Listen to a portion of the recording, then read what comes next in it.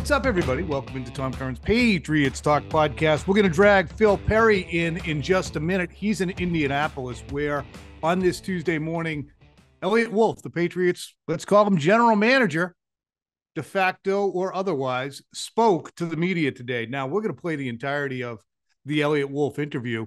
But before we do, I want to highlight just a couple of things you're going to hear from him. He's going to speak on the quarterback group. He'll say, it looks like they are all tough individuals, and quote, we have to determine who can handle being quarterback of the New England Patriots. To me, that's a huge component. The resiliency. This is not Eliot. This is me. The resiliency and the intangibles are absolutely vital, because if you drop a guy into a situation and he can't deal with the heat in that particular kitchen, he's going to throw his apron and not be able to succeed. He was asked about body language. You'll hear that question as well. And he said it's important to players on the team to have a leader who is composed. You don't want hands being thrown up. Strike, Mac.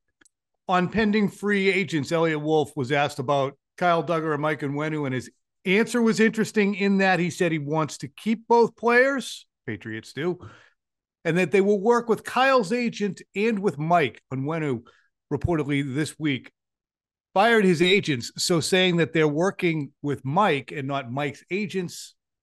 Little nugget in there that you can perhaps infer. And two, if they're dealing directly with Mike Onwenu, agents are always going to try and get the biggest bang for the buck, regardless of outpost they're sending their guy to. So maybe Onwenu said, you know what, I'm just staying here in New England. I really don't need an agent. How does Wolf's philosophy differ? You're going to hear him talk about playing young players and developing from within, which is something the Patriots absolutely have to do, and they probably would have loved to have done had they drafted better in the last few years. But maybe we'll see fewer detentions for players like Demario Douglas or anyone who happens to have a gaffe or a mistake. Wolf also confirmed that while it's a collaboration, the buck has to stop somewhere, and he will make the pick. Eliot Wolf will make the final decision on personnel stuff. Certainly not on game day. You have to understand all these different departments will have different aspects, but the collaboration was stressed first, but he will definitely mention that. Some conversation with Wolf, you'll hear about his time as a young kid when he was tagging along with his dad, Ron Wolf, being around the combine and how it's changed, what to expect from a Patriots team now. And this is where Wolf gets into a little bit of differentiating from the Patriots we've come to know, respect. He said, we need to weaponize the offense, and we also need to be faster and more explosive on defense. Everybody's looking to be faster and more explosive on defense. There's not a team out there that's looking to be slower and less explosive, more muted. None of them. But saying that you're going to weaponize the offense, you ain't got no weapons now. So maybe an arms buildup. Free agent pitch. He's asked about that. New program, headed in a new direction. Mayo is awesome. That's how they're going to pitch guys. So again, distancing from what we had seen. He was asked about Robin Glazer. The much discussed Patriots executive said that she is involved in continuing as legal counsel, contracts, things like making sure that you're in accordance with league dictates on getting things in on time, the language of things, cap compliance, HR compliance, interview compliance. Again, despite the sexiness of the conversation, Robin Glazer is not going to be breaking down slot receivers for the draft. Suck tax. Phil asked about it. I've been talking about it. How much are the Patriots going to have to pay that to free agents? Wolf will discuss that. And also, what will the owner's opinions be, and will they be swaying to the team? Wolf said, quote, they prefer to stay out of football. I think that they have opinions which they'll share. He also adds that the Patriots grading system under Bill Belichick, out. They have a new one. It's going to be the Packer way now in terms of the grading system.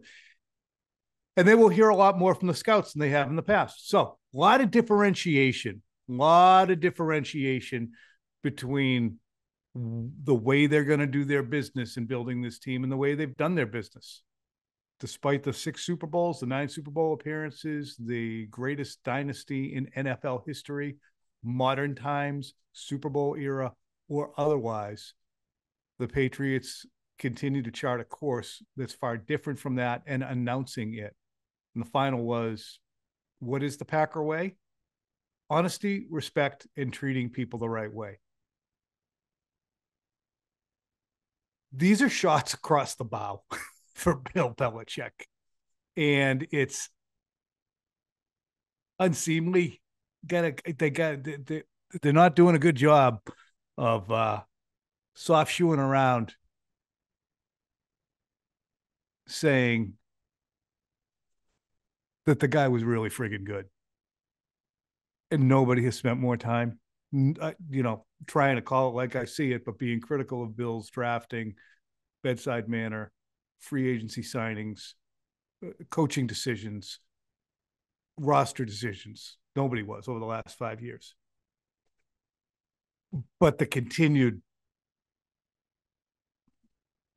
word choice that asks you to draw an inference of, well, how did that change from what we saw? A little too much grave dancing going on. And I know that I get accused of it plenty on social media, which is oftentimes a cesspool anyway, and people are just keeping their days moving along by sitting online going. But they got to do a better job of paying heed and respect to what preceded, regardless of how the last 4 years went and how frustrated guys might be. All right, hit it, Eliot Wolf. Let's hear him in full. I hope I didn't give you too many spoilers. Can you just take us through the process of how you wound up here and, being in the position now that you are? Yeah, thanks for the question. I think I want to thank Robert and Jonathan Kraft for this tremendous opportunity that's been bestowed upon me.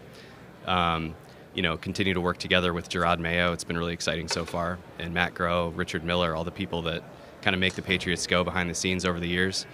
And it's going to be a lot of work, and we're really excited to kind of get going here and try to help improve the team and get us back to respectability.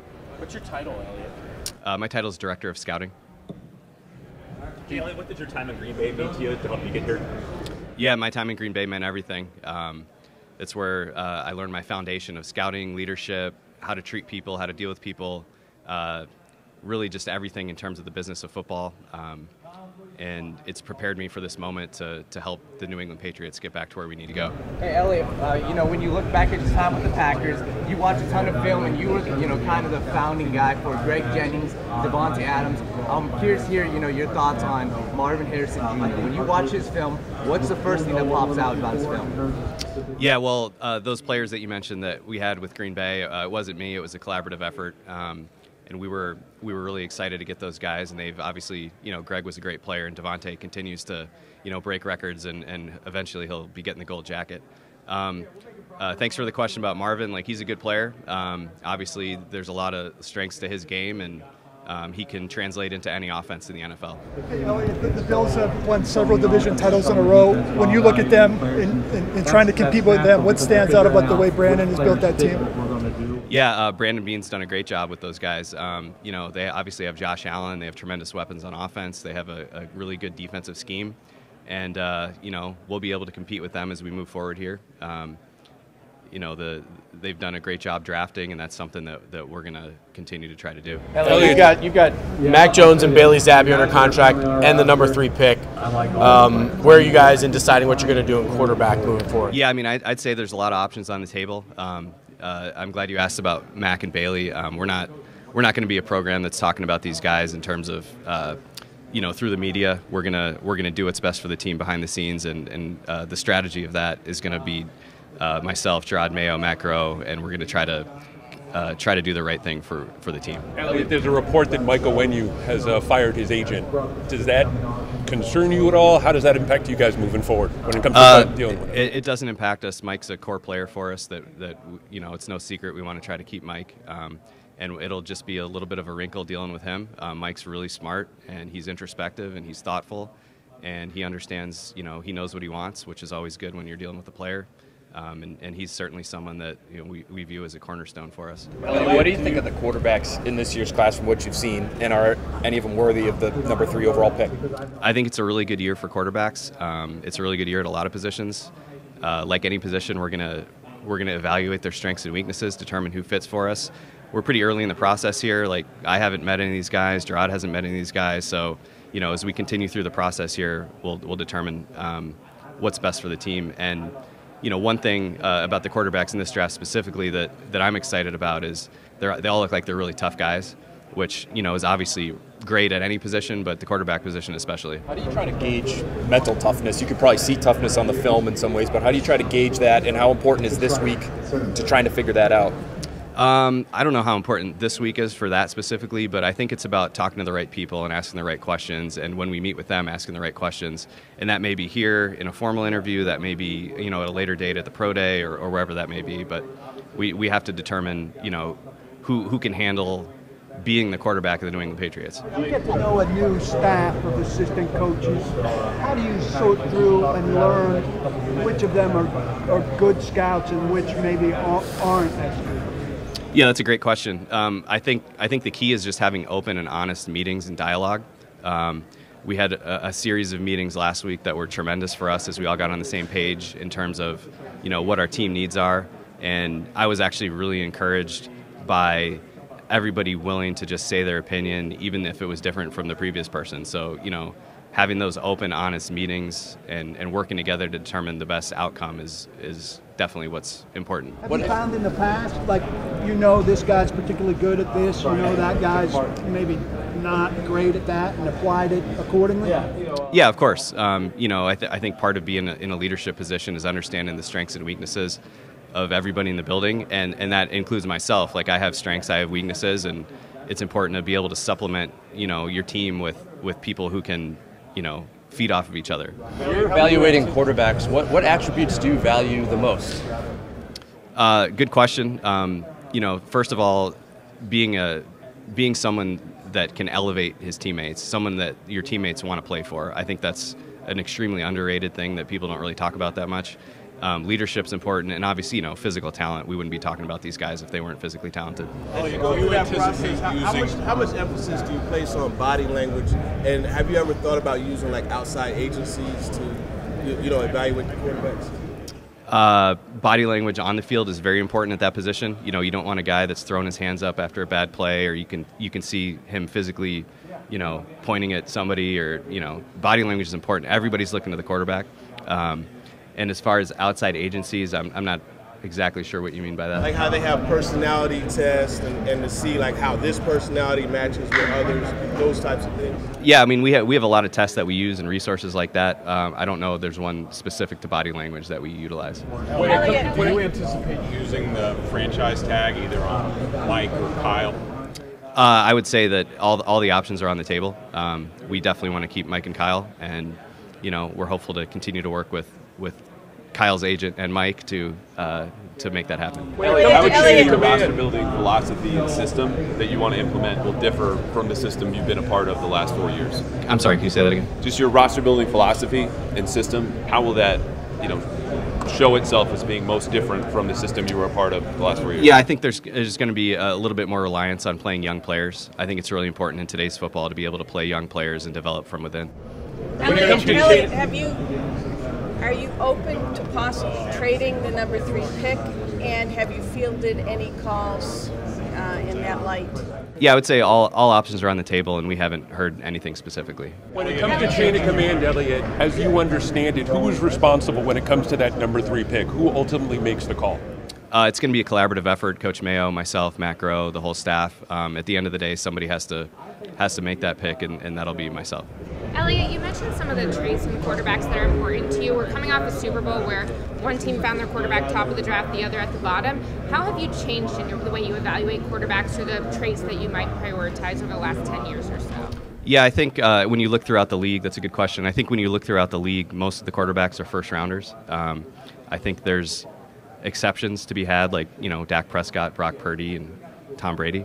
But I think just the league-wide understanding of how important that position is and how important it is to have somebody there that can help you, win games and get over the hump has changed league-wide.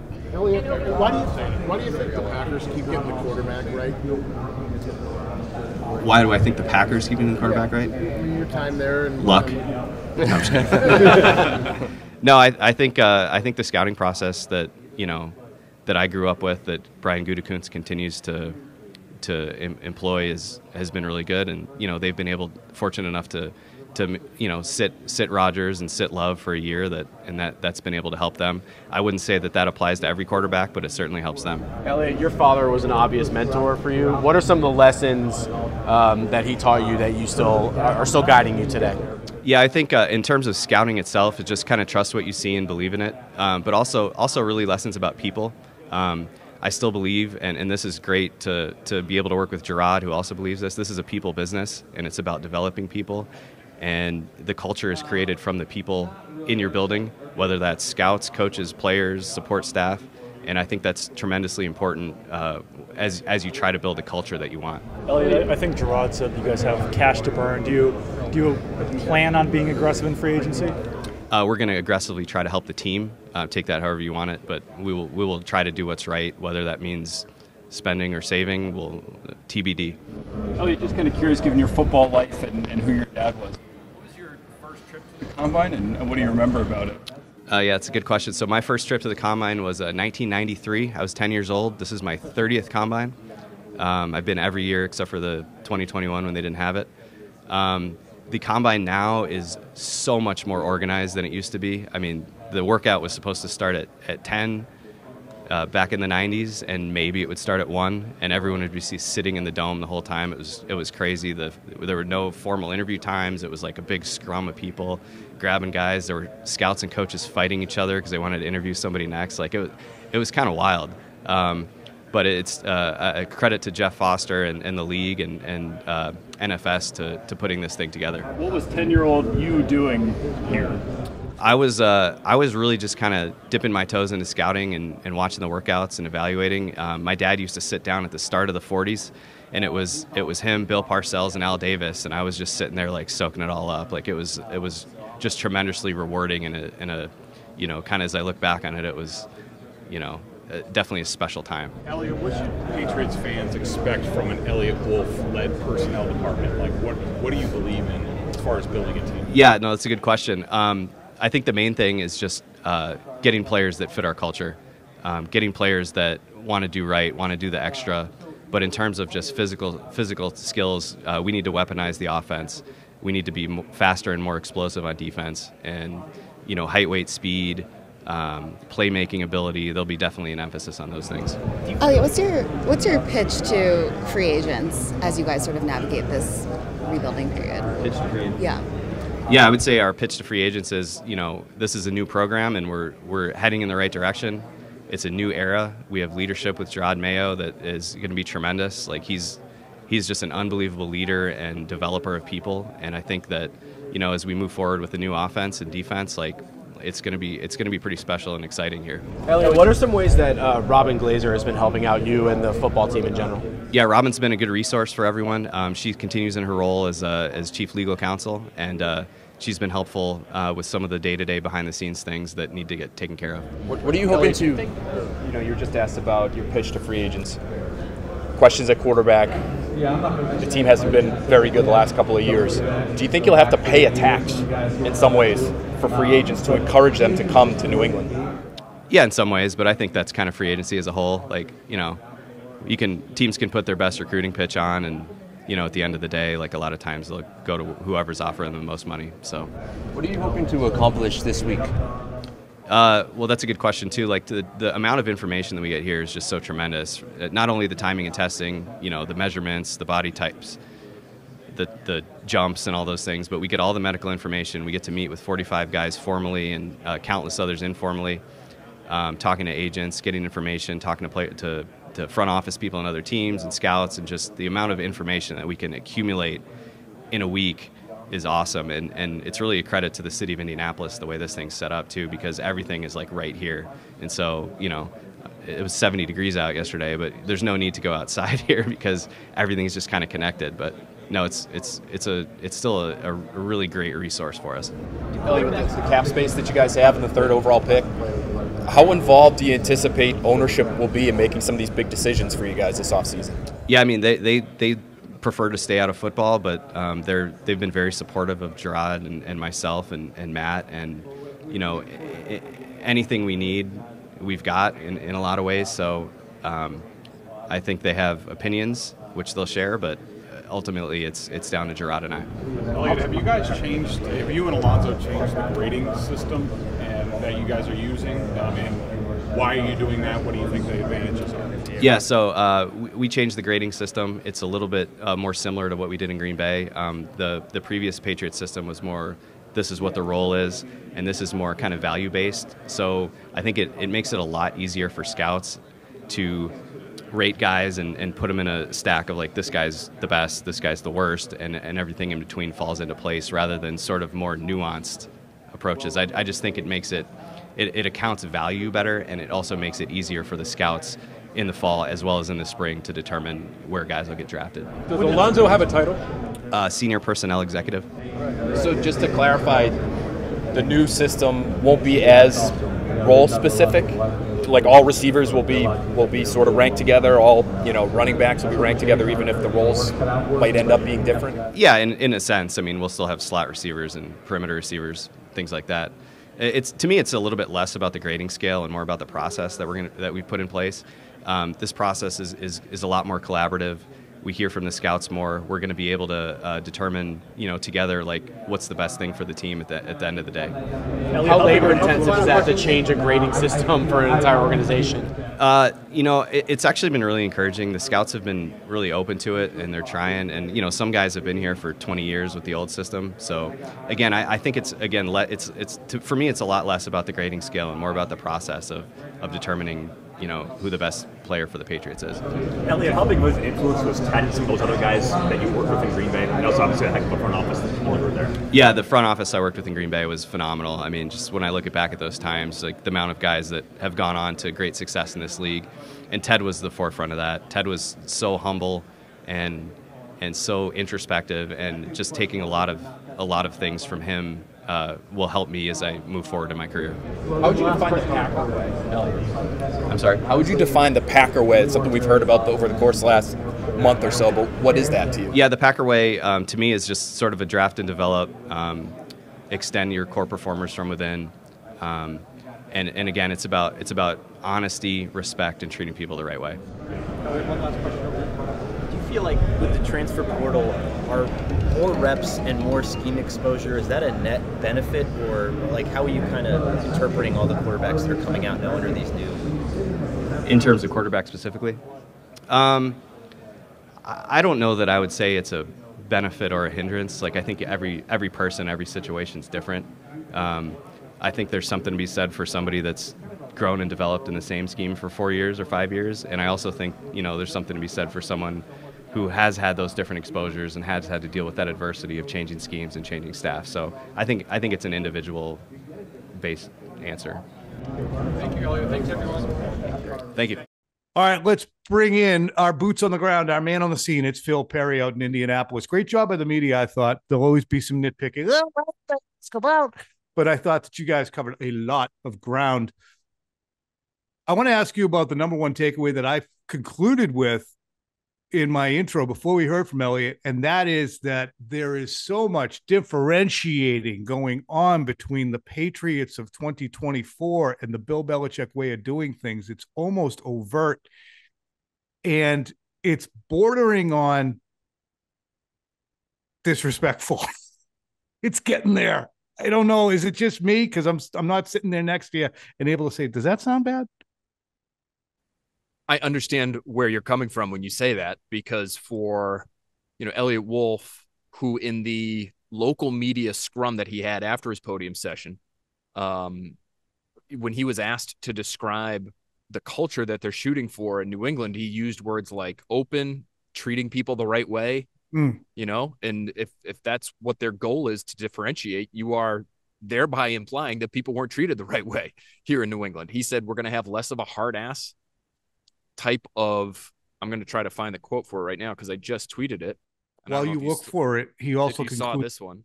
He also concluded, when asked at the podium, what's the Packer way? Honesty, respect, and treating people the right way. Phil, what did he say in the side? Yeah, I asked him about the Packer way because there were so many Packers questions, and the grading system, Tom, has changed. That for the real football nerds, I think is a big takeaway because the stacking system, is out. The grading system was complicated here, and it was color coded and numbered, and there were decimal points involved, and there were letters, lowercase letters and capital letters. We've been over and ad nauseum on the Next Pats podcast exactly what a player's grade could look like. And if you were coming in from the outside and you'd never seen that before, your head might explode. And so I think the goal is to make things a little bit more simple. But then in terms of the culture, Eliot did say with the local media, certainly there's more of an open, less of a hard ass type vibe in the building. And I've heard the same thing from, just last night from people who have been in the building. You know, you'll hear music coming from an office or two at Gillette Stadium while people are doing their work. And it's just, it wasn't like that before. And so I think for some people who are used to the Bill Belichick way of doing things, it's a drastic change. It doesn't sound all that crazy, but I think that's how it should be described. Yeah. And I'm sure the people who are, and I think that the large majority of Patriots fans right now are very circumspect about the direction of the team. As much as had Bill Belichick stayed, there would be a large majority who felt uncomfortable with Bill continuing with the rebuild. I think that there's always going to be a dissatisfied majority that you hear from when a team goes 4-13. And right now they're just hoping that it's not Dance Party USA and 2-15. Phil, give me a few takeaways from all of it. Just roll through them because I already kind of did, and then I'll circle back on some other stuff. Well, I do feel as though, it's interesting. They're trying to keep their cards close to their chest when it comes to what they're going to do with the number 3 overall pick, and they have options, and they do need to get to know these guys to a degree. And I tried to ask Eliot Wolf about how important this week is, just so Eliot Wolf, Gerard Mayo, they can have an opportunity to interact one-on-one with Caleb Williams, Jaden Daniels, Drake May. I asked Eliot specifically if he feels as though you can almost gauge a player's resiliency level or mental toughness in meetings like these. And he said, probably not. That's going to be more talking to people who know them best and have known them for a long time and how they handle certain adverse situations. But whether it's about gauging mental toughness or anything else, Tom, this process this week is huge for them, because if they are going to invest that 3rd pick in one of these guys, that's going to set the course for their franchise for the next several years. So they're going to want somebody who has an air about them that they feel can lead a team, if not day one, very soon. What do you glean from the comment that when the Patriots, when Wolf says, we need someone that can elevate teammates and someone they, quote, want to play for, also adding that they don't spend a shit ton of time on body language, but they don't want someone throwing their hands up. Oh, Macaroo. It sounded a lot like Mac Jones when you don't want somebody who throws their hands up when things go poorly or physically pointing at people after plays. I mean, that's to a T. It's like putting up a video of things not to do. This is what we don't want right here. Yep, that. Oh, and that too. And the F-bombs, on national TV, no, we don't want that either. Quick game, don't ask for it by name. At the same time, he said, he was asked specifically about Mac Jones and Bailey Zappi. He said, hey, I'm glad, you asked about those guys, and we haven't made any decisions yet as far as the quarterback position goes, and everything's on the table. He said that multiple times when it came to that position. I asked him later in the local portion of his availability today if it was a good idea to drop a young quarterback into a situation where it looks like there were a lot of roster holes. And the way he put it was he's hoping that they have a lot of those holes, not just spackled over, but filled with really talented players. And so there's a lot of time, he emphasized, between now and the draft to be able to resolve some of those situations that I was alluding to. thereby making it a better situation, quote unquote, for whoever that young quarterback might be. But so does that mean attack as though mode in free agency? Say it one more time. Does that mean it's going to be attack mode in free agency? Yeah, it's got to be. They got cash to burn. I'm sorry, if people are watching this on YouTube, you're going to see me fidgeting quite a bit. Phil's in a catcher's crouch. My catcher's stance. There's no good lighting here in this big media room that we're in right now, and I got my computer on a high chair, and so I am doing my best Tony Pena right now. I've got one leg kicked out. Oh, you got the leg kicked out? Yeah. Snap throw to first, right quick. Sort of. He almost went down there. It is going to be attack mode, I think. And he didn't say that. He didn't use the cash to burn phrase that Gerard Mayo used. But he understands that they need help. I mean, there was one portion of one answer where he was asked about the culture. And he said, it's easy for me to say that the culture has changed, but we've got no players here now. And I think what he meant was there are no players in the building, Tom. But the way I took it is the team's going to have a totally different look in the fall. And so, what is the culture if the players aren't even the players that are going to be making up that culture aren't even here yet? That's how I put, like, not even on the roster. So, my guess is, and we know this because they have to get to a spending floor, Tom. They're going to be spending a lot. What did you make of the Mike Onwenu, Kyle Duggar commentary, especially and specifically we will work with Kyle agents and with Mike? Did that catch your ear?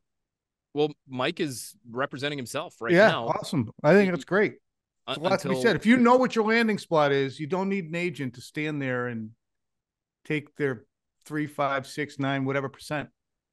Now there is a mandatory window required by the league. If you move on from your agent and you want to hire another one, there's a 5-day, I believe, buffer period that you have to allow to elapse. So maybe he is going to hire somebody, Tom, and he just sent his email to the league a few days ago saying that he doesn't have an agent right now. So maybe he will have representation here soon. But what stood out to me was Eliot saying something that was in contrast to an ESPN report from a few weeks ago. I don't know if you remember this. It was Jeremy Fowler, who's great at his job, and I like being around him, and he's here, this week, and he's tremendous. Tell him I said hey. But he did say in a notes column that the Patriots essentially know they're going to have no shot at bringing him back, or something along those lines. Yeah. And that to me is not what Eliot said today. He's know what? It actually, now that you really dig down and maybe use a little bit of thought on that. So where would that come from? Where are most of our national writers who we enjoy to a large extent, some of which we enjoy less than others? Their information comes from agents. That's why they get shit first, because they spend all their time on the phone talking to agents who have agenda-laden ways of communicating. And if there's a report out there from a national guy that says Mike Onwenu's got no shot at returning to the Patriots, he's not talking to Mike Onwenu, said national individual. He's probably having something passed on to him by the agents. No disrespect to speculate on Jeremy's contacts, but it's our beat and we spend all our time on it. So when you drop something in here, we're going to go through it. Sorry. It's just the way it works. You parachute it in. You get it right, you get it wrong, you're going to get it looked at one way or the other. So I'm guessing that came from Onwenu's agent, and Mike Onwenu might have said, what did you, why did you say that? So maybe we got the smoking gun for why he's got a new agent.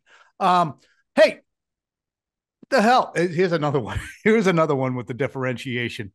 We're going to play young players and develop from within. So that means no more detentions for guys fumbling. Unlimited fumbles. No, I'm kidding. But what'd you make of that one? Yeah, I thought that was interesting too. And listen, I understood why for the last several years of Tom Brady's career. And I can remember Tom having specific conversations with the league people here at the Combine about how the Patriots were building their team late in Tom Brady's tenure. And it was unlike any other, where they were really going in on these middle tier veterans who were more expensive than rookies, but not stars. Mm-hmm. And they were praised for that because it was an untapped market to a degree. And so you could get your David Andrewses and your Lawrence guys and your James Whites, and you could pay these guys more than a rookie would be paid, but get better play and more consistent play out of them to make the most of Tom Brady's window. But that sort of thing has to go out the window when you don't have a quarterback who's in his 40s anymore and one of the best in football. You have to build, and that's what they're in the middle of. They have been, and it felt like they didn't want to acknowledge it for a while. In order to build, you have to be willing to develop younger guys. And whether it's Pop Douglas or, even somebody like Kendrick Bourne, who is a free agent, and he's not a kid by any stretch, but why is he in the doghouse? Just so you could play who? Just so he learns his lesson. 2 years ago, it was Nelson Aguilar and John. I don't know. John couldn't even get on the field. Yeah, but it's interesting because, I think that probably Bill himself will look at the 2014 to 2019 litany of, and even going back further, Taylor Price or Aaron Dobson, and say, we bring these guys in and Tom won't throw to them if they don't know exactly what they're doing. And that might have been something Bill's like, well, you know what? He's not going to get any more tolerant of young players. Look at how he is with Harry. He won't even friggin' look at him, and he's pissed at Myers here and there. These guys need to develop. That's another reason we need to get a younger quarterback. Plus, he's 44. How good could he be? But then they still adhered to that a little bit, and they still did have kind of a penal system in place for the mistakes. Now, not just the fumbles, which is in the vein of Demario Douglas, because I think that that's a specific and good example for what Wolf is talking about with playing young players and developing from within. Had a good first game. I wrote my roster reset on wide receivers. You'll see that, folks, because you're always on NBCSportsBoston.com. 4 catches for 40 yards in the opener. Then he fumbled and played just 8 snaps against Miami. And the fumble was not really a carelessness fumble. Well, he played like 17 snaps, 18 snaps, 30 snaps in the next 3 games and fell into disuse and into detention. Then when he came out, he had an outstanding season. Demario Douglas, ladies and gentlemen, was 3rd in the NFL in yards after the catch by average, behind Deebo Samuel and Rashee Rice. If you had 40 or more catches, the only guys better after the catch than Demario Douglas were Deebo Samuel and Rashee Rice. And he sat there and festered for virtually half the season because of a fumble against Miami. However, one of those picks against the Giants, Phil, that Mac threw to seal his fate was Demario Douglas running the wrong route. So, fits and starts. Your reaction to any of that? I just babbled longer than I intended to, and then we'll get one more question. We're out of here. Yeah, I want to, just highlight something that Wolf said about the offense. He wants to weaponize the offense. Yeah. To me, they were and have been so devoid of real weapons. That has to be a major focus for them. And,